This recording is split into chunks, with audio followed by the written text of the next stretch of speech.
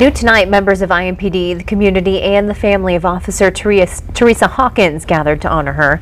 She died in the line of duty 30 years ago today. Officer Hawkins was responding to a call when she was hit by a drunk driver on Emerson. The car ran a stop sign and hit her, and she later died at the hospital. The driver was found guilty of felony reckless homicide. Today, a roll call was done in Hawkins' honor to show that fallen officers are never forgotten. You see a lot. It will mean a lot to you through your career to process things healthy. It'll help you. It will help your family. It means a lot to never forget. The fact that we are having a formal roll call today, that the media is here, that we don't forget, that means a lot.